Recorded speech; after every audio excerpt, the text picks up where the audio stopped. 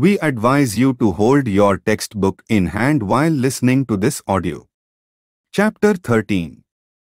Photosynthesis in Higher Plants. All animals, including human beings, depend on plants for their food. Have you ever wondered from where plants get their food? Green plants, in fact, have to make or rather synthesize the food they need, and all other organisms depend on them for their needs. Green plants carry out photosynthesis, a physicochemical process by which they use light energy to drive the synthesis of organic compounds. Ultimately, all living forms on Earth depend on sunlight for energy. The use of energy from sunlight by plants doing photosynthesis is the basis of life on Earth. Photosynthesis is important due to two reasons. It is the primary source of all food on Earth. It is also responsible for the release of oxygen into the atmosphere by green plants. Have you ever thought what would happen if there were no oxygen to breathe? This chapter focuses on the structure of the photosynthetic machinery and the various reactions that transform light energy into chemical energy. What do we know? Let us try to find out what we already know about photosynthesis. Some simple experiments you may have done in the earlier classes have shown that chlorophyll, green pigment of the leaf, light and CO2 are required for photosynthesis to occur. You may have carried out the experiment to look for starch formation into leaves, a variegated leaf or a leaf that was partially covered with black paper and one that was exposed to light. On testing these leaves or starch, it was clear that photosynthesis occurred only in the green parts of the leaves in the presence of light. Another experiment you may have carried out is the half-leaf experiment, where a part of a leaf is enclosed in a test tube containing some KOH-soaked cotton, which absorbs CO2, while the other half is exposed to air. The setup is then placed in light for some time. On testing for starch later in the two halves of the leaf, you must have found that the exposed part of the leaf tested positive for starch while the portion that was in the tube tested negative. This showed that CO2 was required for photosynthesis. Can you explain how this conclusion could be drawn? Early experiments. It is interesting to learn about those simple experiments that led to a gradual development in our understanding of photosynthesis. Joseph Priestley, 1733 to 1804, in 1770 performed a series of experiments that revealed the essential role of air in the growth of green plants. Priestley, you may recall, discovered oxygen in 1774. Priestley observed that a candle burning in a closed space, a bell jar, soon gets extinguished. Similarly, a mouse would soon suffocate in a closed space. He concluded that a burning candle or an animal that breathed the air, both somehow damaged the air. But when he placed a mint plant in the same bell jar, he found that the mouse stayed alive and the candle continued to burn. Priestley hypothesized as follows: plants restore to the air whatever breathing animals and burning candles remove. Can you imagine how Priestley would have conducted the experiment using a candle and a plant? Remember, he would need to rekindle the candle to test whether it burns after a few days. How many different ways can you think of to light the candle without disturbing the setup? Using a similar setup as the one used by Priestley, but by placing it once in the dark and once in the sunlight, Jan Ingenhousz, 1730 to 1799, showed that sunlight is essential to the plant process that somehow purifies the air fouled by burning candles or breathing animals.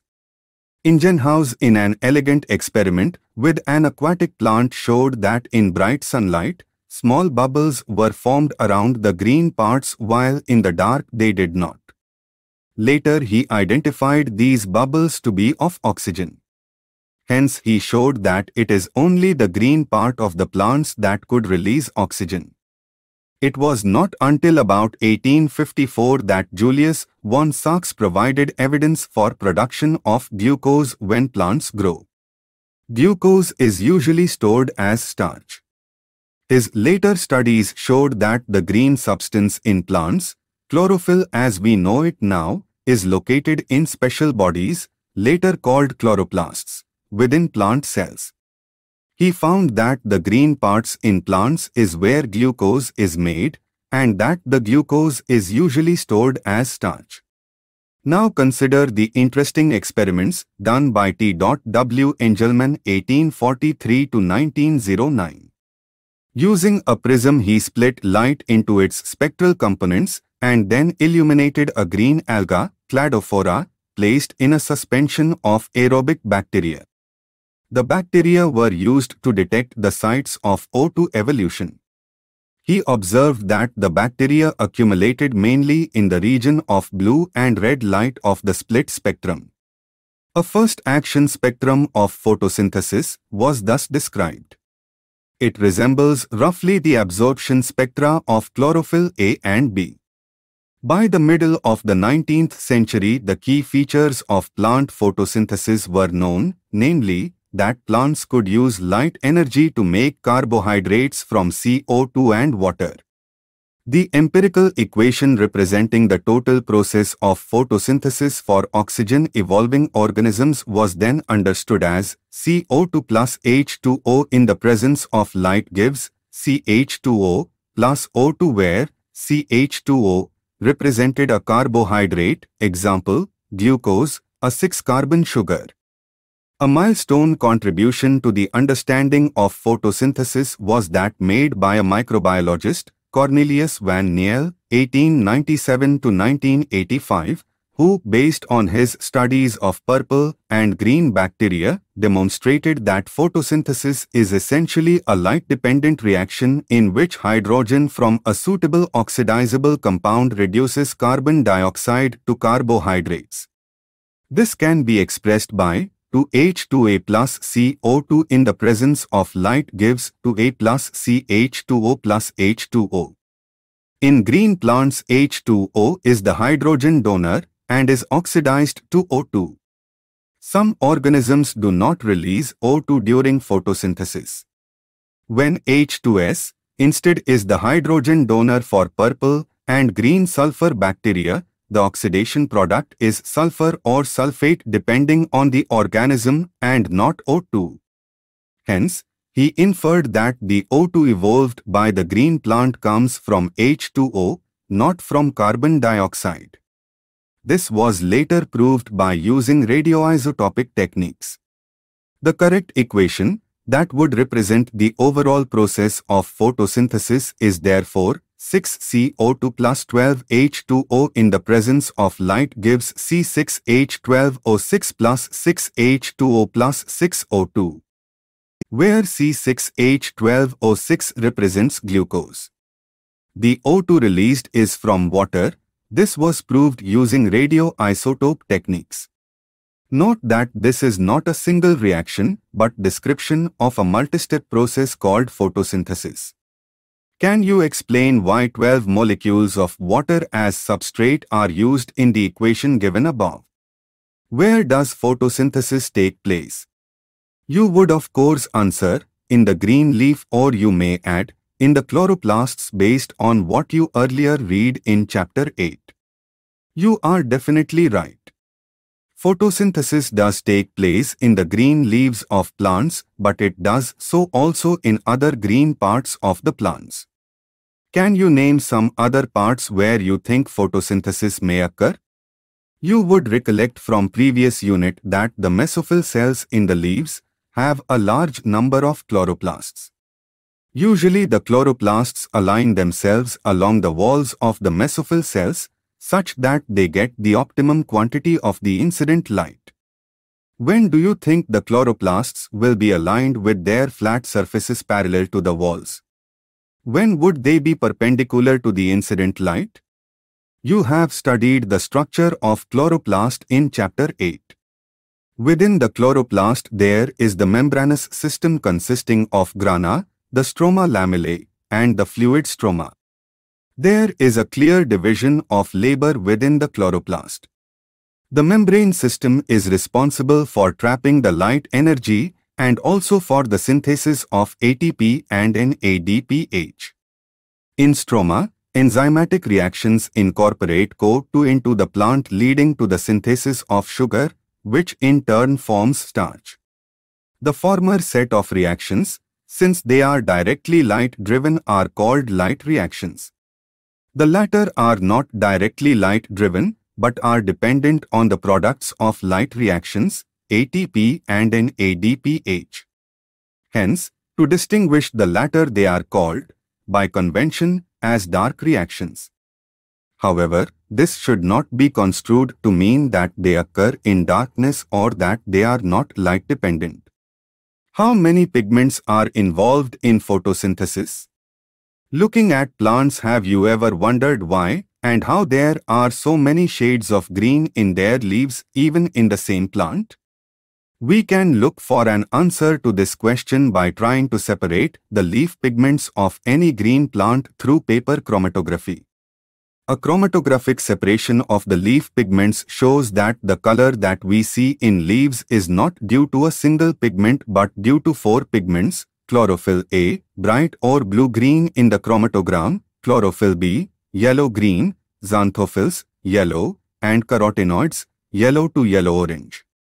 Let us now see what roles various pigments play in photosynthesis. Pigments are substances that have an ability to absorb light at specific wavelengths. Can you guess which is the most abundant plant pigment in the world? Let us study the graph showing the ability of chlorophyll, a pigment, to absorb lights of different wavelengths. Of course, you are familiar with the wavelength of the visible spectrum of light as well as the Wittgear. Now look at figure 13.3b showing the wavelengths at which maximum photosynthesis occurs in a plant. Can you see that the wavelengths at which there is maximum absorption by chlorophyll A, i.e., in the blue and the red regions, also shows higher rate of photosynthesis? Hence, we can conclude that chlorophyll A is the chief pigment associated with photosynthesis. But by looking at figure 13.3c, can you say that there is a complete one-to-one overlap between the absorption spectrum of chlorophyll A and the action spectrum of photosynthesis? These graphs, together, show that most of the photosynthesis takes place in the blue and red regions of the spectrum. Some photosynthesis does take place at the other wavelengths of the visible spectrum. Let us see how this happens. Though chlorophyll is the major pigment responsible for trapping light, other thylakoid pigments like chlorophyll B, xanthophylls and carotenoids, which are called accessory pigments, also absorb light and transfer the energy to chlorophyll A. Indeed, they not only enable a wider range of wavelength of incoming light to be utilized for photosynthesis, but also protect chlorophyll from photooxidation. What is light reaction?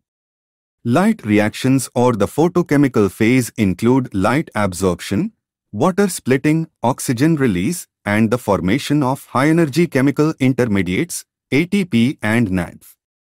Several complexes are involved in the process.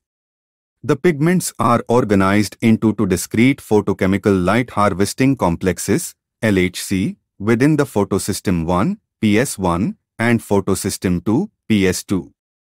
These are named in the sequence of their discovery and not in the sequence in which they function during the light reaction. The LHC are made up of hundreds of pigment molecules bound to proteins. Each photosystem has all the pigments except one molecule of chlorophyll A, forming a light harvesting system also called antennae. These pigments help to make photosynthesis more efficient by absorbing different wavelengths of light. The single chlorophyll A molecule forms the reaction center. The reaction center is different in both the photosystems. In PS1, the reaction center chlorophyll A has an absorption peak at 700 nanometers, hence is called P700, while in PS2 it has absorption maxima at 680 nanometers and is called P680. The electron transport. In photosystem to the reaction center, chlorophyll absorbs 680 nanometers wavelength of red light, causing electrons to become excited and jump into an orbit farther from the atomic nucleus. These electrons are picked up by an electron acceptor which passes them to an electrons transport system consisting of cytochromes. This movement of electrons is downhill in terms of an oxidation reduction or redox potential scale. The electrons are not used up as they pass through the electron transport chain, but are passed on to the pigments of photosystem PS1. Simultaneously, electrons in the reaction center of PS1 are also excited when they receive red light of wavelength 700 nanometers and are transferred to another acceptor molecule that has a greater redox potential. These electrons then are moved downhill again, this time to a molecule of energy-rich NADP+. The addition of these electrons reduces NADP+ to NADPH+H+. This whole scheme of transfer of electrons, starting from the PS2 uphill to the acceptor, down the electron transport chain to PS1, excitation of electrons, transfer to another acceptor, and finally downhill to NADP+, causing it to be reduced to NADP+H+, is called the Z scheme, due to its characteristic shape. This shape is formed when all the carriers are placed in a sequence on a redox potential scale. Splitting of water. You would then ask, how does PS2 supply electrons continuously? The electrons that were moved from photosystem to must be replaced. This is achieved by electrons available due to splitting of water. The splitting of water is associated with the PS2. Water is split into H+, O and electrons. This creates oxygen, one of the net products of photosynthesis. The electrons needed to replace those removed from photosystem 1 are provided by photosystem 2. 2H2O gives 4H++ O2 plus 4E. We need to emphasize here that the water splitting complex is associated with the PS2, which itself is physically located on the inner side of the membrane of the thylakoid. Then, where are the protons and O2 formed likely to be released, in the lumen? Or on the outer side of the membrane? Cyclic and non-cyclic photophosphorylation. Living organisms have the capability of extracting energy from oxidizable substances and store this in the form of bond energy. Special substances like ATP carry this energy in their chemical bonds. The process of which ATP is synthesized by cells in mitochondria and chloroplasts is named phosphorylation. Photophosphorylation is the synthesis of ATP from ADP and inorganic phosphate in the presence of light. When the two photosystems work in a series, first PS2 and then the PS1, a process called non-cyclic photophosphorylation occurs. The two photosystems are connected through an electron transport chain, as seen earlier in the Z scheme. Both ATP and NADPH+H+ are synthesized by this kind of electron flow. When only PS1 is functional, the electron is circulated within the photosystem and the phosphorylation occurs due to cyclic flow of electrons. A possible location where this could be happening is in the stroma lamellae. While the membrane or lamellae of the grana have both PS1 and PS2, the stroma lamellae membranes lack PS2 as well as NADP reductase enzyme. The excited electron does not pass on to NADP+, but is cycled back to the PS1 complex through the electron transport chain. The cyclic flow hence results only in the synthesis of ATP, but not of NADPH+H+. Cyclic photophosphorylation also occurs when only light of wavelengths beyond 680 nanometer are available for excitation. Chemiosmotic hypothesis. Let us now try and understand how actually ATP is synthesized in the chloroplast. The chemiosmotic hypothesis has been put forward to explain the mechanism.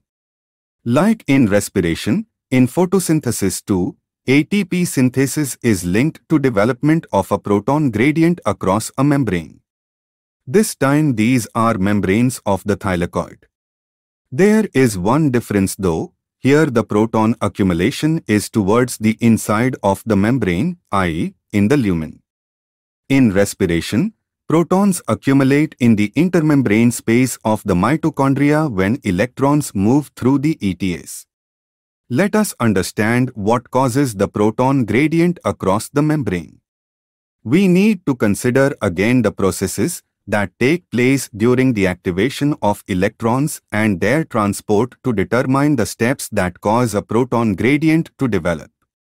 A. Since splitting of the water molecule takes place on the inner side of the membrane, the protons or hydrogen ions that are produced by the splitting of water accumulate within the lumen of the thylakoids. B. As electrons move through the photosystems, protons are transported across the membrane. This happens because the primary acceptor of electron, which is located towards the outer side of the membrane, transfers its electron not to an electron carrier but to an H carrier. Hence, this molecule removes a proton from the stroma while transporting an electron. When this molecule passes on its electron to the electron carrier on the inner side of the membrane, the proton is released into the inner side or the lumen side of the membrane. C. The NADP reductase enzyme is located on the stroma side of the membrane. Along with electrons that come from the acceptor of electrons of PS1, protons are necessary for the reduction of NADP plus to NADPH plus H plus. These protons are also removed from the stroma. Hence, within the chloroplast, protons in the stroma decrease in number, while in the lumen there is accumulation of protons. This creates a proton gradient across the thylakoid membrane as well as a measurable decrease in pH in the lumen. Why are we so interested in the proton gradient? This gradient is important because it is the breakdown of this gradient that leads to release of energy. The gradient is broken down due to the movement of protons across the membrane to the stroma through the transmembrane channel of the F0 of the ATPase. The ATPase enzyme consists of two parts. One called the F0 is embedded in the membrane and forms a transmembrane channel that carries out facilitated diffusion of protons across the membrane. The other portion is called F1 and protrudes on the outer surface of the thylakoid membrane on the side that faces the stroma.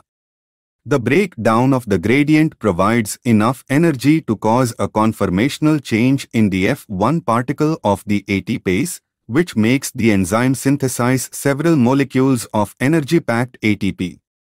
Chemiosmosis requires a membrane, a proton pump, a proton gradient and ATPase. Energy is used to pump protons across a membrane to create a gradient or a high concentration of protons within the thylakoid lumen.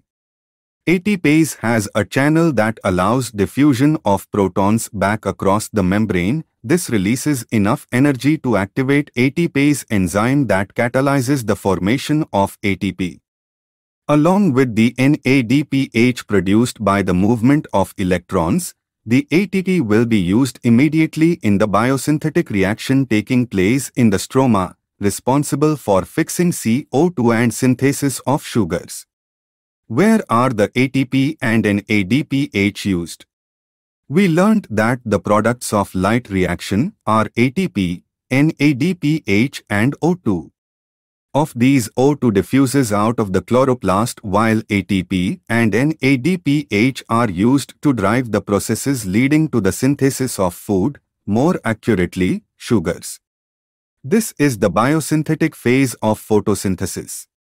This process does not directly depend on the presence of light but is dependent on the products of the light reaction, i.e., ATP and NADPH, besides CO2 and H2O. You may wonder how this could be verified. It is simple. Immediately after light becomes unavailable, the biosynthetic process continues for some time and then stops.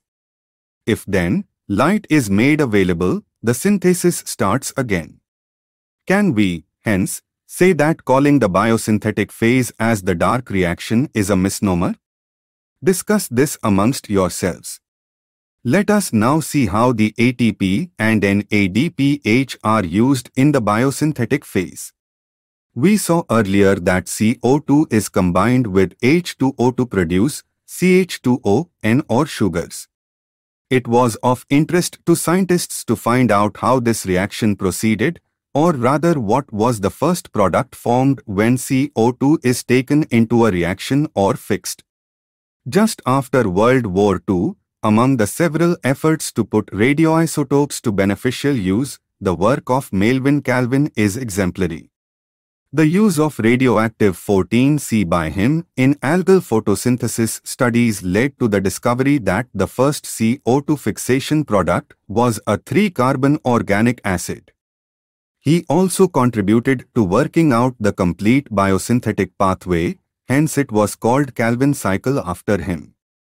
The first product identified was 3-phosphoglyceric acid, or in short PGA. How many carbon atoms does it have? Scientists also tried to know whether all plants have PGA as the first product of CO2 fixation, or whether any other product was formed in other plants. Experiments conducted over a wide range of plants led to the discovery of another group of plants, where the first stable product of CO2 fixation was again an organic acid, but one which had 4 carbon atoms in it. This acid was identified to be oxaloacetic acid, or OAA. Since then, CO2 assimilation during photosynthesis was said to be of 2 main types: those plants in which the first product of CO2 fixation is AC3 acid, PGA, i.e., the C3 pathway, and those in which the first product was AC4 acid, OAA, i.e., the C4 pathway. These 2 groups of plants showed other associated characteristics that we will discuss later. The primary acceptor of CO2. Let us now ask ourselves a question that was asked by the scientists who were struggling to understand the dark reaction. How many carbon atoms would a molecule have which, after accepting fixing CO2, would have 3 carbons of PGA? The studies very unexpectedly showed that the acceptor molecule was a 5-carbon ketose sugar. It was ribulose bisphosphate, RUBP. Did any of you think of this possibility? Do not worry, the scientists also took a long time and conducted many experiments to reach this conclusion. They also believed that since the first product was AC3 acid, the primary acceptor would be a 2-carbon compound. They spent many years trying to identify a 2-carbon compound before they discovered the 5-carbon RUBP. The Calvin cycle. Calvin and his co-workers then worked out the whole pathway and showed that the pathway operated in a cyclic manner. The RUBP was regenerated. Let us now see how the Calvin pathway operates and where the sugar is synthesized. Let us at the outset understand very clearly that the Calvin pathway occurs in all photosynthetic plants. It does not matter whether they have C3 or C4 or any other pathways. For ease of understanding, the Calvin cycle can be described under 3 stages: carboxylation, reduction and regeneration. 1. Carboxylation. Carboxylation is the fixation of CO2 into a stable organic intermediate. Carboxylation is the most crucial step of the Calvin cycle, where CO2 is utilized for the carboxylation of RUBP. This reaction is catalyzed by the enzyme RuBP carboxylase, which results in the formation of two molecules of 3-TGA.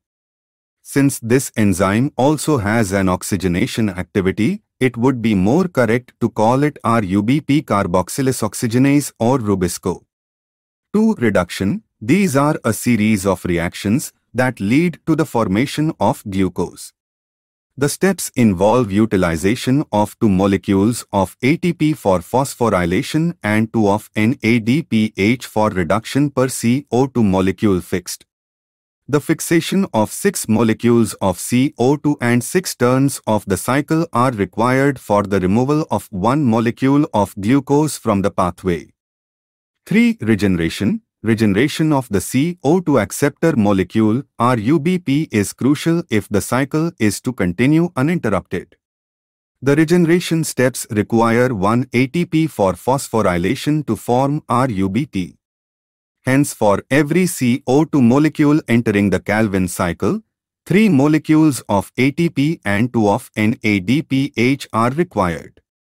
It is probably to meet this difference in number of ATP and NADPH used in the dark reaction that the cyclic phosphorylation takes place. To make 1 molecule of glucose, 6 turns of the cycle are required. Work out how many ATP and NADPH molecules will be required to make 1 molecule of glucose through the Calvin pathway. It might help you to understand all of this if we look at what goes in and what comes out of the Calvin cycle. The C4 pathway. Plants that are adapted to dry tropical regions have the C4 pathway mentioned earlier. Though these plants have the C4-oxaloacetic acid as the first CO2 fixation product, they use the C3 pathway or the Calvin cycle as the main biosynthetic pathway. Then, in what way are they different from C3 plants? This is a question that you may reasonably ask. C4 plants are special. They have a special type of leaf anatomy. They tolerate higher temperatures. They show a response to high light intensities. They lack a process called photorespiration and have greater productivity of biomass. Let us understand these one by one. Study vertical sections of leaves, one of a C3 plant and the other of a C4 plant. Did you notice the differences? Do both have the same types of mesophils? Do they have similar cells around the vascular bundle sheath? The particularly large cells around the vascular bundles of the C4 pathway plants are called bundle sheath cells, and the leaves which have such anatomy are said to have Kranz anatomy. Kranz means wreath and is a reflection of the arrangement of cells. The bundle sheath cells may form several layers around the vascular bundles. They are characterized by having a large number of chloroplasts, thick walls impervious to gaseous exchange and no intercellular spaces. You may like to cut a section of the leaves of C4 plants, maj or sorghum, to observe the Kranz anatomy and the distribution of mesophil cells. It would be interesting for you to collect leaves of diverse species of plants around you and cut vertical sections of the leaves. Observe under the microscope. Look for the bundle sheath around the vascular bundles. The presence of the bundle sheath would help you identify the C4 plants. Now study the pathway shown in figure 13.9. This pathway that has been named the Hatch and Slack pathway is again a cyclic process. Let us study the pathway by listing the steps. The primary CO2 acceptor is a 3-carbon molecule phosphonol pyruvate, PEP, and is present in the mesophil cells. The enzyme responsible for this fixation is PEP carboxylase or PECase. It is important to register that the mesophil cells lack Rubisco enzyme. The C4 acid OAA is formed in the mesophil cells. It then forms other 4-carbon compounds like malic acid or aspartic acid in the mesophil cells itself, which are transported to the bundle sheath cells. In the bundle sheath cells, these C4 acids are broken down to release CO2 and a 3-carbon molecule. The 3-carbon molecule is transported back to the mesophyll where it is converted to PEP again, thus completing the cycle. The CO2 released in the bundle sheath cells enters the C3 or the Calvin pathway, a pathway common to all plants. The bundle sheath cells are rich in an enzyme ribulose bisphosphate carboxylase oxygenase, Rubisco, but lack PECase. Thus, the basic pathway that results in the formation of the sugars, the Calvin pathway, is common to the C3 and C4 plants. Did you note that the Calvin pathway occurs in all the mesophyll cells of the C3 plants? In the C4 plants, it does not take place in the mesophyll cells but does so only in the bundle sheath cells. Photorespiration. Let us try and understand one more process that creates an important difference between C3 and C4 plants, photorespiration. To understand photorespiration, we have to know a little bit more about the first step of the Calvin pathway, the first CO2 fixation step. This is the reaction where RUBP combines with CO2 to form two molecules of 3-TMGA, that is catalyzed by Rubisco. RUBP plus CO2 in the presence of Rubisco gives 2 into 3-PGA. Rubisco, that is the most abundant enzyme in the world, is characterized by the fact that its active site can bind to both CO2 and O2. Hence the name. Can you think how this could be possible? Rubisco has a much greater affinity for CO2 than for O2. Imagine what would happen if this were not so. This binding is competitive. It is the relative concentration of O2 and CO2 that determines which of the two will bind to the enzyme. In C3 plants, some O2 does bind to Rubisco, and hence CO2 fixation is decreased. Here the RUBP, instead of being converted to 2 molecules of PGA, binds with O2 to form 1 molecule and phosphoglycolate in a pathway called photorespiration. In the photorespiratory pathway, there is neither synthesis of sugars nor of ATP. Rather, it results in the release of CO2 with the utilization of ATP. In the photorespiratory pathway, there is no synthesis of ATP or NADPH. Therefore, photorespiration is a wasteful process. In C4 plants, photorespiration does not occur. This is because they have a mechanism that increases the concentration of CO2 at the enzyme site. This takes place when the C4 acid from the mesophyll is broken down in the bundle cells to release CO2. This results in increasing the intracellular concentration of CO2. In turn, this ensures that the Rubisco functions as a carboxylase, minimizing the oxygenase activity. Now that you know that the C4 plants lack photorespiration, you probably can understand why productivity and yields are better in these plants. In addition, these plants show tolerance to higher temperatures. Based on the above discussion, can you compare plants showing the C3 and the C4 pathway? Use the table format given and fill in the information. Factors affecting photosynthesis. An understanding of the factors that affect photosynthesis is necessary. The rate of photosynthesis is very important in determining the yield of plants, including crop plants. Photosynthesis is under the influence of several factors, both internal, plant, and external. The plant factors include the number, size, age and orientation of leaves, mesophyll cells and chloroplasts, internal CO2 concentration and the amount of chlorophyll. The plant or internal factors are dependent on the genetic predisposition and the growth of the plant. The external factors would include the availability of sunlight, temperature, CO2 concentration and water.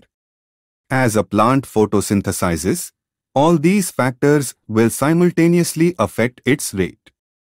Hence, Though several factors interact and simultaneously affect photosynthesis or CO2 fixation, usually one factor is the major cause or is the one that limits the rate. Hence, at any point the rate will be determined by the factor available at suboptimal levels. When several factors affect any biochemical process, Blackman's 1905 law of limiting factors comes into effect. This states the following: if a chemical process is affected by more than one factor, then its rate will be determined by the factor which is nearest to its minimal value. It is the factor which directly affects the process if its quantity is changed. For example, despite the presence of a green leaf and optimal light and CO2 conditions, the plant may not photosynthesize if the temperature is very low. This leaf, if given the optimal temperature, will start photosynthesizing. Light. We need to distinguish between light quality, light intensity, and the duration of exposure to light while discussing light as a factor that affects photosynthesis. There is a linear relationship between incident light and CO2 fixation rates at low light intensities. At higher light intensities, gradually the rate does not show further increase as other factors become limiting. What is interesting to note is that light saturation occurs at 10% of the full sunlight. Hence, except for plants in shade or in dense forests, light is rarely a limiting factor in nature. Increase in incident light beyond a point causes the breakdown of chlorophyll and a decrease in photosynthesis. Carbon dioxide concentration. Carbon dioxide is the major limiting factor for photosynthesis. The concentration of CO2 is very low in the atmosphere, between 0.03 and 0.04%. Increase in concentration up to 0.05% can cause an increase in CO2 fixation rates. Beyond this, the levels can become damaging over longer periods. The C3 and C4 plants respond differently to CO2 concentrations. At low light conditions, neither group responds to high CO2 conditions. At high light intensities, both C3 and C4 plants show increase in the rates of photosynthesis. What is important to note is that the C4 plants show saturation at about 360 μL1 while C3 responds to increased CO2 concentration and saturation is seen only beyond 450 μL1.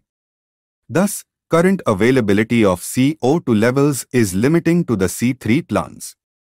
The fact that C3 plants respond to higher CO2 concentration by showing increased rates of photosynthesis leading to higher productivity has been used for some greenhouse crops such as tomatoes and bell pepper. They are allowed to grow in carbon dioxide-enriched atmosphere that leads to higher yields. Temperature. The dark reactions being enzymatic are temperature controlled. Though the light reactions are also temperature sensitive, they are affected to a much lesser extent.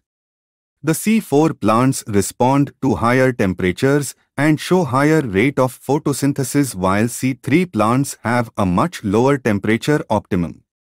The temperature optimum for photosynthesis of different plants also depends on the habitat that they are adapted to. Tropical plants have a higher temperature optimum than the plants adapted to temperate climates. Water. Even though water is one of the reactants in the light reaction, the effect of water as a factor is more through its effect on the plant rather than directly on photosynthesis. Water stress causes the stomata to close, hence reducing the CO2 availability. Besides, water stress also makes leaves wilt, thus reducing the surface area of the leaves and their metabolic activity as well. Summary.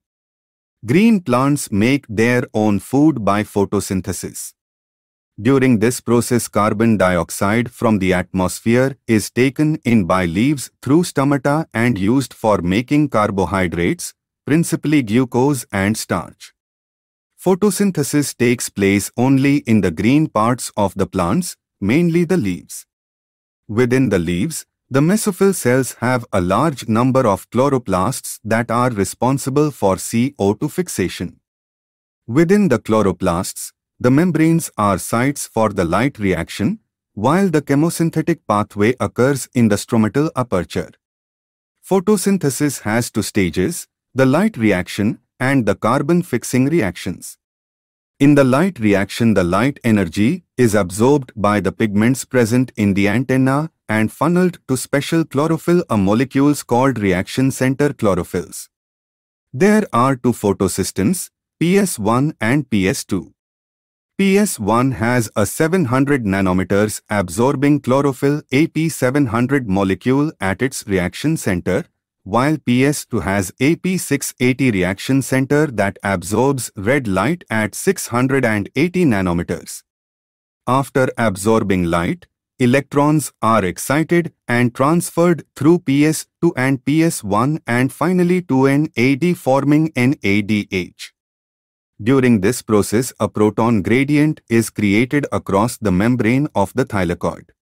The breakdown of the proton's gradient due to movement through the F0 part of the ATPase enzyme releases enough energy for synthesis of ATP. Splitting of water molecules is associated with PS2 resulting in the release of O2 protons and transfer of electrons to PS2.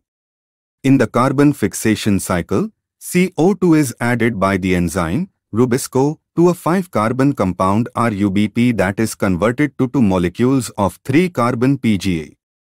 This is then converted to sugar by the Calvin cycle, and the RUBP is regenerated. During this process, ATP and NADPH synthesized in the light reaction are utilized. Rubisco also catalyzes a wasteful oxygenation reaction in C3 plants, photorespiration. Some tropical plants show a special type of photosynthesis called C4 pathway. In these plants, the first product of CO2 fixation that takes place in the mesophyll is a 4-carbon compound. In the bundle sheath cells, the Calvin pathway is carried out for the synthesis of carbohydrates.